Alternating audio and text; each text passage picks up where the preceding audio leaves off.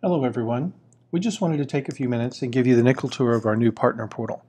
We put a lot of thought and work into this, and we hope you find it both useful and convenient. The first thing we want to point out is the new search feature. This is a global search of the portal. Anything you want to find, just type it here and you'll find it quickly. The next thing we wanted to point out is the marketing widget here. This is loaded with our latest solution briefs and marketing information to help you get the information you need to your client. Next to that, we have the voice continuity widget.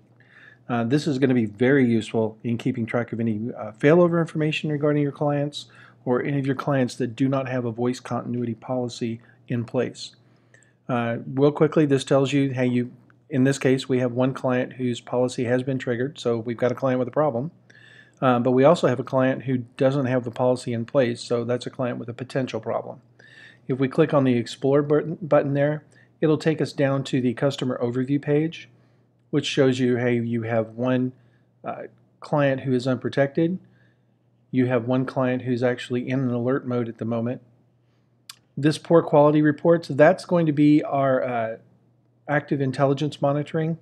And then down here at the bottom, you'll see your customers list just like you did in the old portal, and you can go in from here and get into the PBX for any of your clients. So we will go back. Next to that is our active intelligence monitoring widget. Again, this is the #1 priority for our development team. And next to that, we have just a quick little blurb for whoever your particular channel manager is, their contact information. You can actually even click on the schedule meeting link and set up a time to talk to them right here on the website. On the bottom down here we have the Resource Center. This has been revamped with all new materials for the new partner portal here. You click on Explore. This will take you into some more details. You can get all the sales and marketing information right here, any product details, and partner tools, all available right here. Again, we try to make this stuff as convenient for you guys as possible. The sales overview widget, this is going to be very useful for you guys. You can keep track of all your sales at a glance right here. You can see where you are with current proposals, how many open deals, pending review, how many you've won, and how many are pending activation. You can create a new deal from right here. You can also create an add-on order, or if you click the View All, it's going to take you to your proposal data.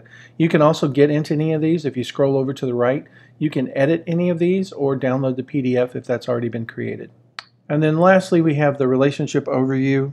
It just gives you a fast look at your current endpoints or extensions, how many you've got out there, what is currently in the pipeline. You can also schedule a QPR review with your channel manager from here as well. On the left-hand side of the screen, of course, we got the search that I showed you earlier.